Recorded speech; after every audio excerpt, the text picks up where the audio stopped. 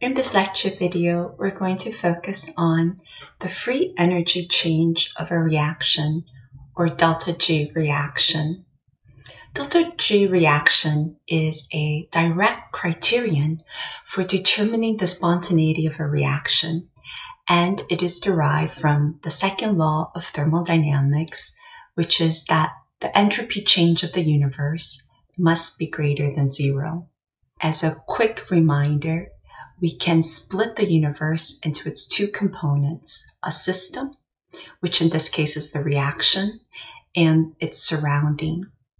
And the entropy change in the surrounding is directly related to the enthalpy change of the reaction at a specific temperature, because this equality describes the heat transfer between the system or reaction and its surrounding. But by rewriting this, we can now define this new thermodynamic function, delta G, as being equal to delta H minus temperature times delta S. And what's really useful about this equation is that now everything is in terms of the system or the reaction. But now the condition for spontaneity is that the delta G of the reaction must be less than zero. And to be spontaneous then, for delta S universe, it was important for that change to be in the positive direction. But for delta G of the reaction, a spontaneous process, the sign of delta G of the reaction should be negative. When these values are equal to zero, that means no change occurs, and that means then that the reaction is at equilibrium.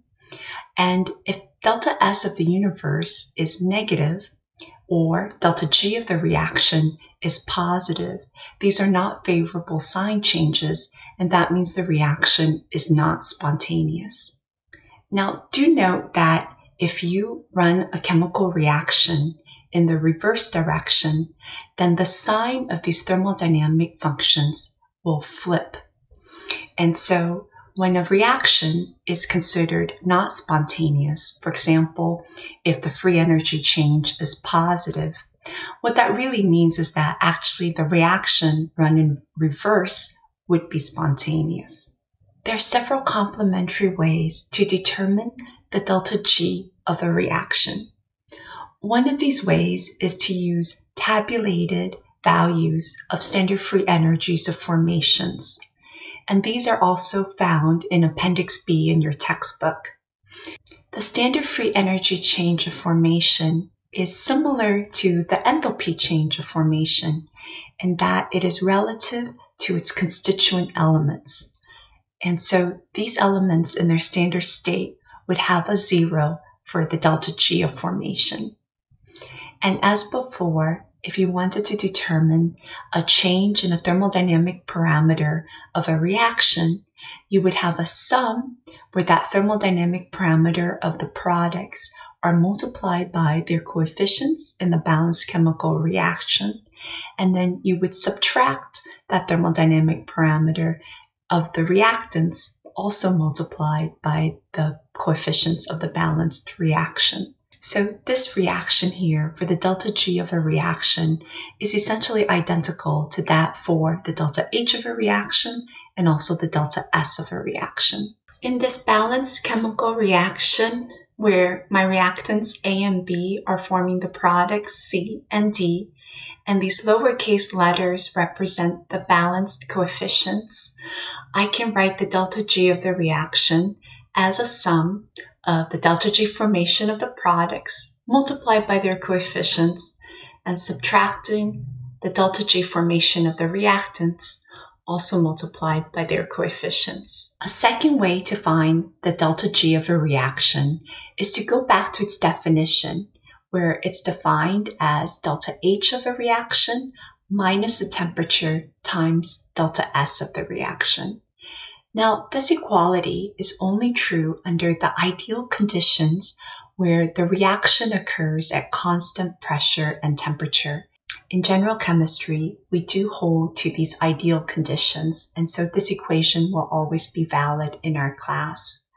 So coming to the variables in this equation, again, we have our three thermodynamic functions, delta G, delta H, and delta S. And one thing I'd like to note is that delta G and delta H have the same units of kilojoules per mole. One thing you have to be careful in using this equation is that delta S is reported in joules per mole per Kelvin. And so you'll want to do a conversion between joules and kilojoules in order to use this equation properly. And again, our last variable here is temperature, which is used in kelvins. So we can use this equation to quantitatively determine delta G if we knew the delta H of the reaction, the temperature, and delta S. We can also determine delta G if we just know the heats of formations of the products and reactants and the standard molar entropies of those products and reactants. And then in a first step, we can first calculate delta H and delta S and then plug them into this equation to find the value for delta G. This equation is also useful for qualitatively assessing whether a reaction will be spontaneous or not by looking at what the sign is for the delta H of the reaction and also delta S of the reaction. So we want to be mindful of the subtraction sign and also the fact that temperature in kelvins will always be a positive number. So there are a few different scenarios that can occur, and so we'll run through them one by one. In the first scenario is the most favorable scenario. The reaction is exothermic, so delta H is negative, and the reaction increases in entropy, so delta S is positive. So we have a negative number subtracting a positive product. And that means then that the delta G sign will always be negative, no matter what the temperature is. And so under these favorable conditions, delta G will always be spontaneous. And so this is a green traffic light to indicate that this is always a go. In the next scenario, we're going to look at the polar opposite, where now both the enthalpy change and the entropy change are unfavorable. So delta H is endothermic or positive, and the entropy change is negative. And so we have a positive number subtracting a negative number. So these two minus will form another positive value. And that means then the delta G of this reaction will always be positive. And this is an indication that this reaction as written is not spontaneous, and represented here by this red traffic light. In these next two scenarios, the thermodynamic parameters delta H and delta S are mixed in that one is favored but the other is not. And so in this first example, we can have an exothermic reaction that's good, but then the entropy change is negative, which is not favored. Or we can have an entropy change that's positive, which is favored, but then an enthalpy change that's endothermic or disfavored. In these cases, delta G can actually have different signs of either being positive or negative, and that really depends on the value of the temperature. And so in these cases then, it's a yellow light, it might be a green light depending on the temperature, but it could also be a red light. This equation of delta G is often represented in a graphical form where we have delta G along the y-axis and temperature along the x-axis. Oftentimes the delta H and the delta S of a reaction do not vary significantly with temperature. And so it is a decent assumption that we can treat these values as constants with respect to temperature.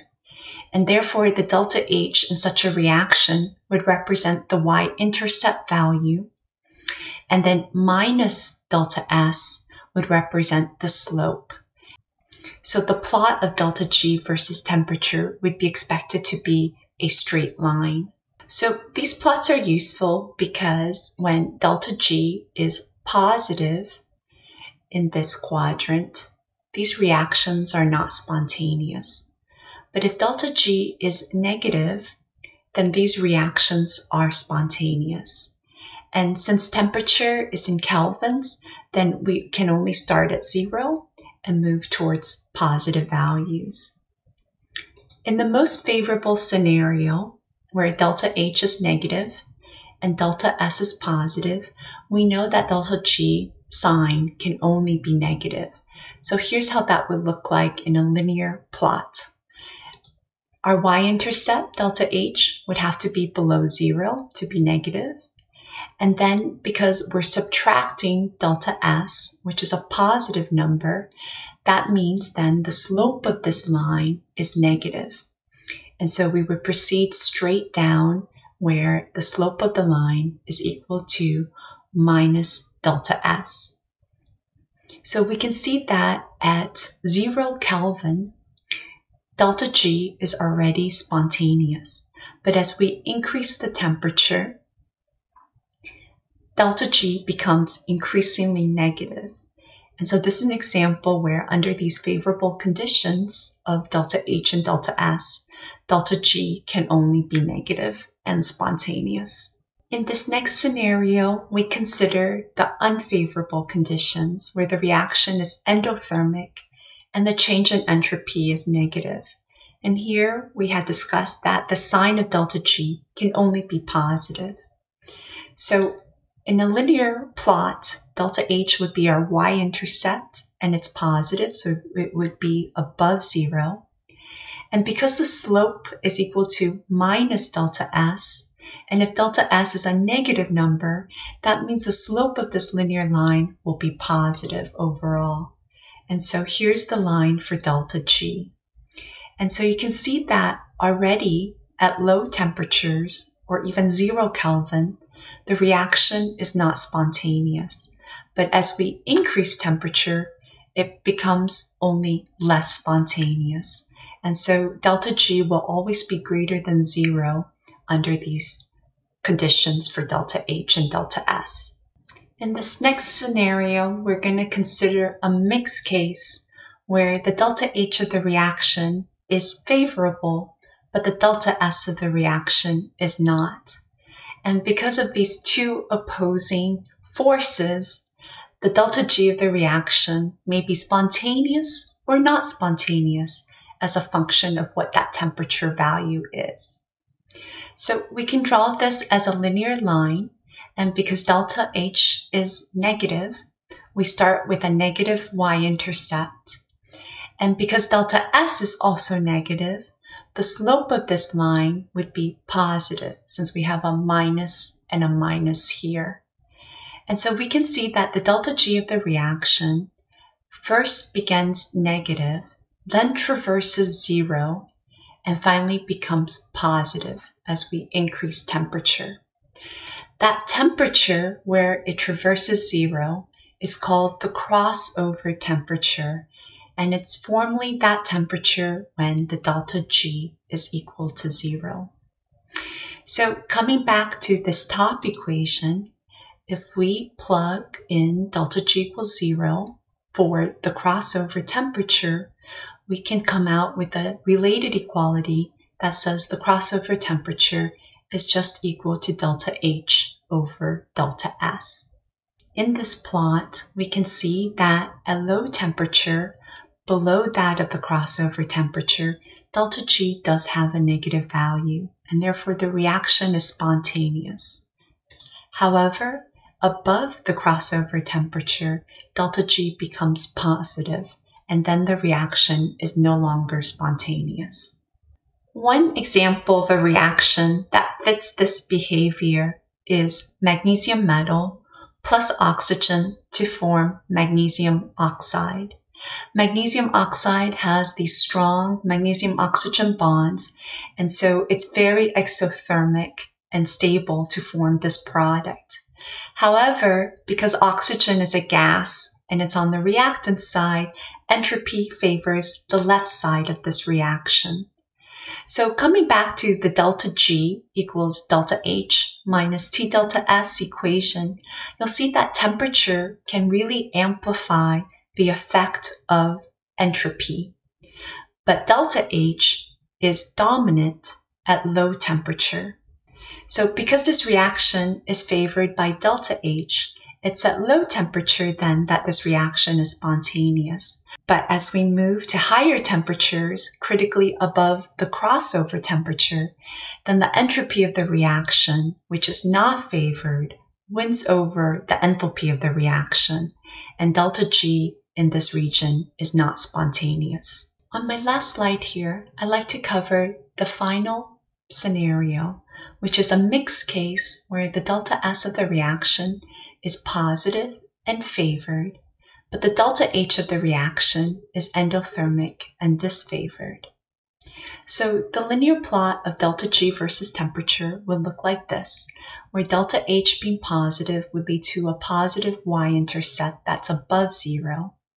And now because delta S is also positive, and this is minus delta S, then the slope of this line would be negative. And so you can see we traverse from a positive value for delta G through delta G equals 0, now to delta G being negative.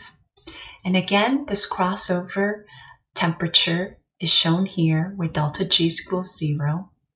And that means below that crossover temperature, this reaction is not spontaneous because delta G is positive. However, now at higher temperature, above the crossover temperature, the reaction becomes spontaneous, where delta G is negative. And that's because at higher temperature, delta S is amplified. And here in this example, it's delta S that's favored and not delta H. An example of a chemical reaction that fits this behavior is the one shown here, where a molecule of N2O4 splits into 2 molecules of NO2. So here, enthalpy favors the reactant side, but entropy favors the product side because we have more moles of gas on the right side. So at low temperatures, where enthalpy term is dominant in the delta G equation, then N2O4 is favored, and this reaction as written is not spontaneous. However, if we raise the temperature above the crossover temperature, now the entropy term can dominate, and because entropy favors the product side, this reaction does become spontaneous at higher temperatures.